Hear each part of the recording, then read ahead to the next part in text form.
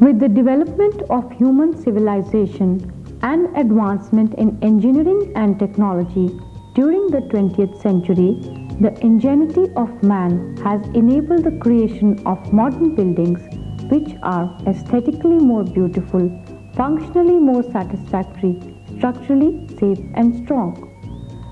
Buildings are built up not only for residential purposes but also for business, educational, assembly purposes, etc.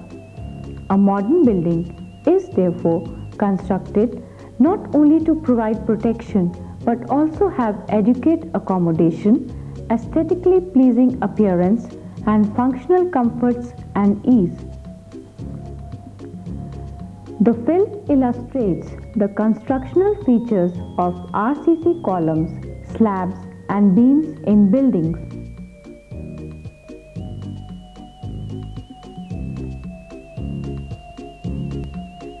Columns are structural elements used primarily to support loads from beams and slabs and transfer to foundations. Vertical members of multi-story buildings are column members subjected to compressive loads from floors and beams. These are critical structural elements, failure of which endangers the whole structure. Reinforced concrete columns are usually square, rectangular, circular, or L-shaped in cross-section.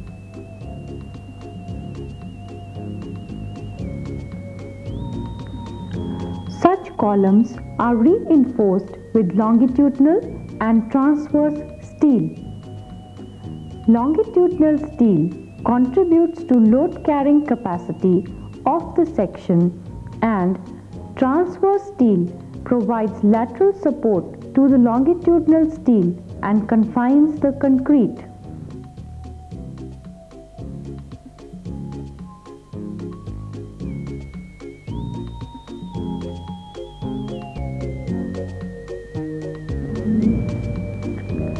Depending upon the type of transverse steel and composition of cross-section, columns are classified as tied column, spiral column, composite column, and pipe column.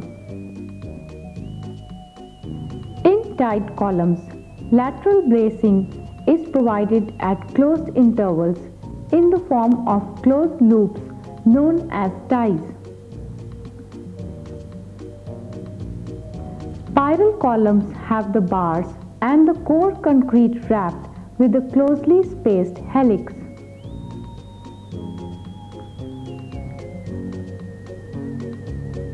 Composite columns consist of structural steel or cast iron column encased in concrete reinforced with both longitudinal and transverse reinforcement.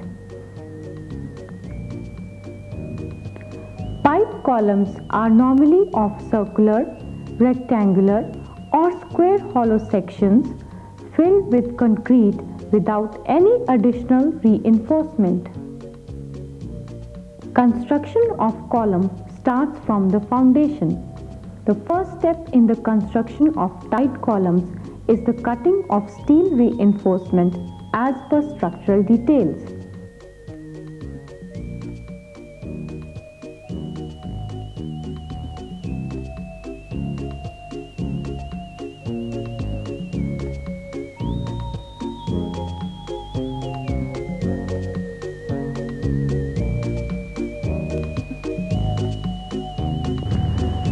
The cut reinforcement is also bent suitably to form lateral ties.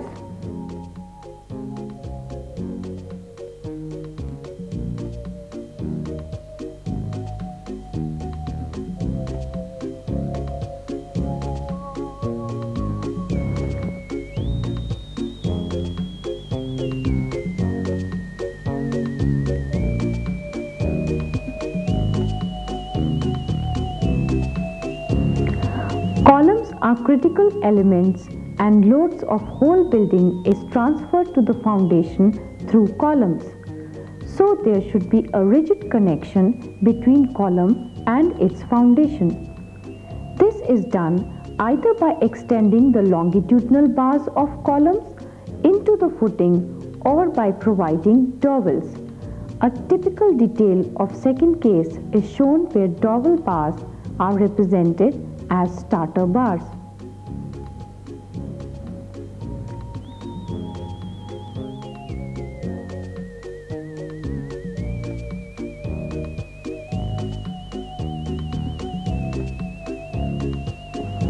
In columns where longitudinal bars are offset at a splice, the slope of inclined portion of the bar with the axis of the column shall not be more than 1 in 6.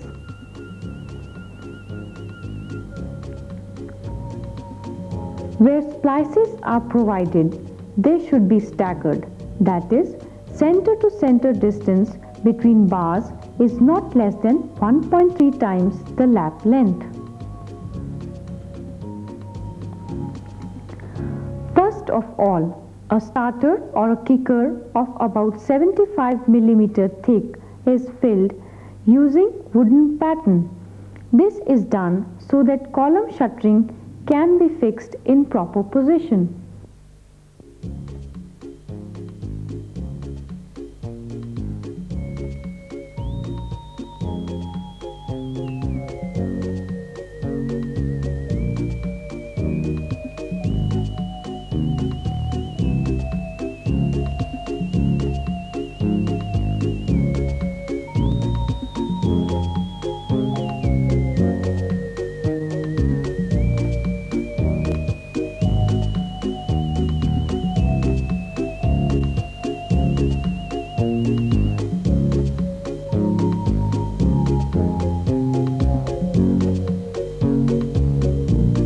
The reinforcement for columns can also be simultaneously tied at proper location by proper lapping the longitudinal bars with dowels which are surrounded by lateral ties.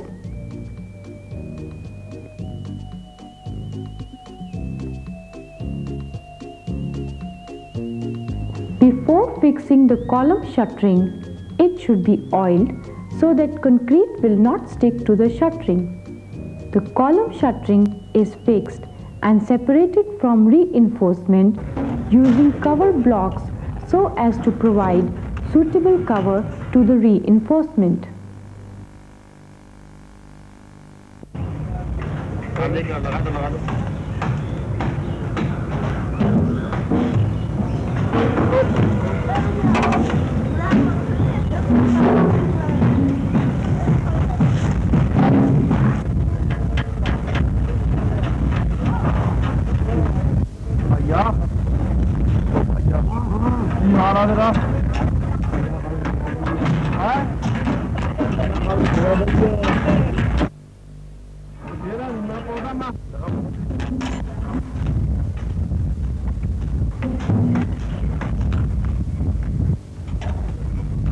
The vertical straightness of column shuttering is checked using the plumb probe.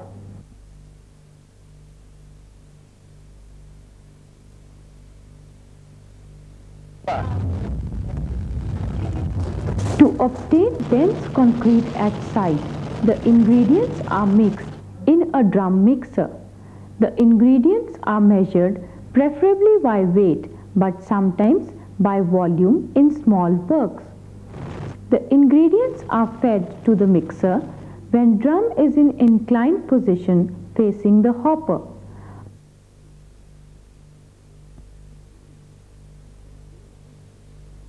After mixing for about 1.5 to 2 minutes, the concrete is discharged by tilting the drum on the opposite side.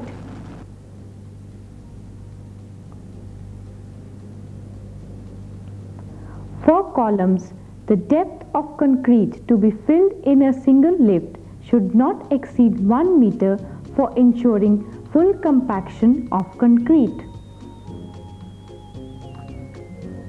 The compaction of concrete is usually done by inserting the nozzle of the needle vibrator into the column concrete.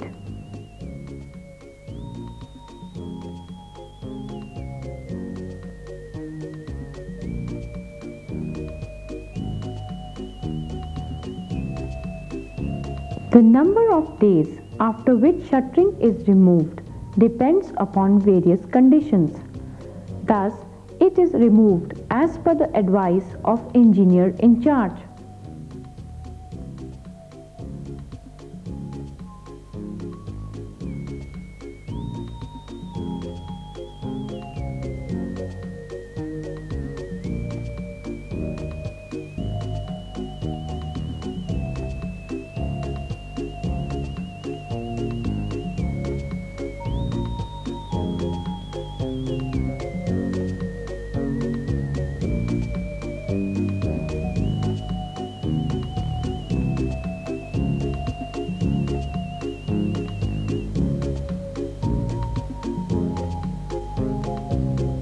The curing of column is done either by directly spraying the water or wrapping canvas around the column and keeping it continuously wet.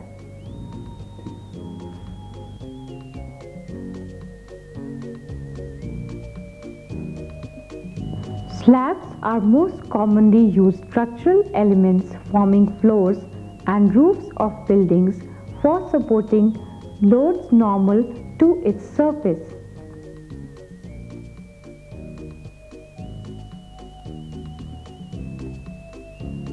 Common type of slabs are slabs supported on two parallel sides carrying loads by bending in direction perpendicular to the supports, also known as one-way slabs. Slabs supported on all the four sides can also behave as one-way slabs provided ratio of longer span to shorter span is greater than 2. One-way slabs can also be continuous over number of supports and can be cast monolithic with beams and columns. Slabs supported on all the four sides are termed as two-way slabs if ratio of longer span to shorter span is less than 2 and can be continuous over number of supports. Slabs can also be directly supported on columns without beams. Such slabs are known as flat slabs. A flat slab may have recesses formed on the soffit so that soffit comprises of ribs in two directions. Such slabs are known as waffle slabs. Ordinary rectangular or square solid slabs are normally designed as one-way slabs or two-way slabs and steel is provided accordingly. Here we will be mainly dealing with the construction of one-way slab which is cast monolithic with the roof beams. The graphic shows typical one-way beam slab arrangement. Beams may be downturned from the roof slab or at certain locations. Hidden beams can be provided for architectural reasons.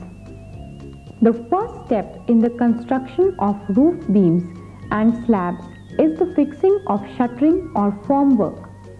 Timber and steel are most commonly used materials for shuttering. To get a better finish, normally steel shuttering is used in the construction of multi-story buildings. To facilitate construction, slabs can have their formwork made into panels.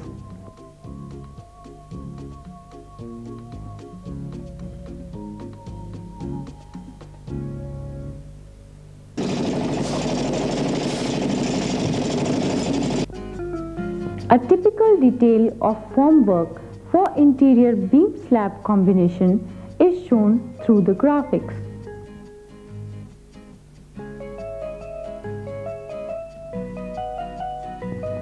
After shuttering is fixed, steel reinforcement is placed as per design. The shuttering is simultaneously oiled so that concrete will not stick to the steel forms. For one-way slabs, main steel is laid along the shorter spans and temperature steel is provided along the larger span. Near the interior supports, alternate bars are usually bent up and also additional bars are provided for negative moments. The steel should be provided as per structural details.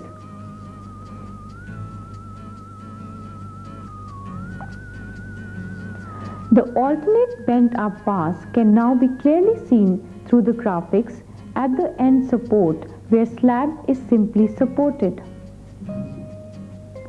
This is the steel for the downturn beams which will be cast monolithic with the roof slab.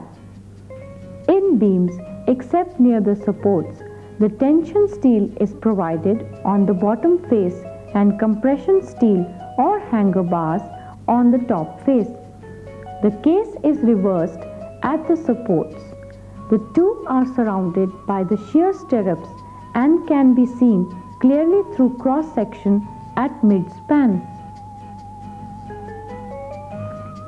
For hidden beams, the width is normally increased and depth is reduced so that it is not visible.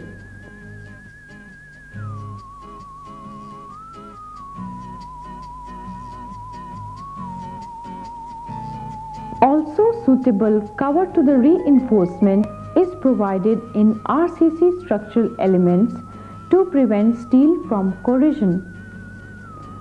The beam reinforcement should be properly anchored with the column by embedding it into the column to a length equal to the development length. The formula LD is equal to 5 into sigma S over 4 tau BD can be used for the calculation of the development length. To form a rigid connection at beam column junction, the reinforcement of one should completely pass through the other, a typical detail of which is shown.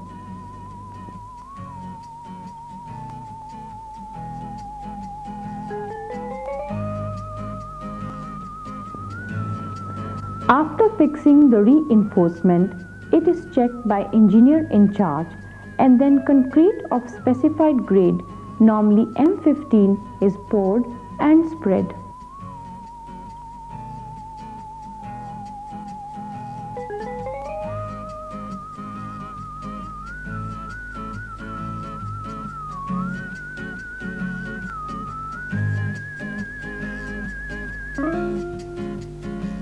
The mix is properly compacted using the needle vibrator.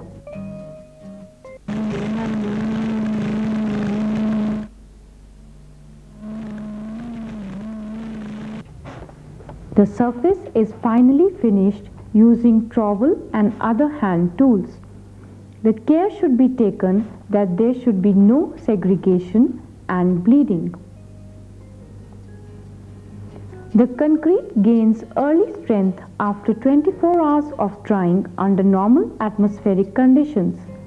The RCC building components are normally stored for about 10 to 15 days for achieving better strength.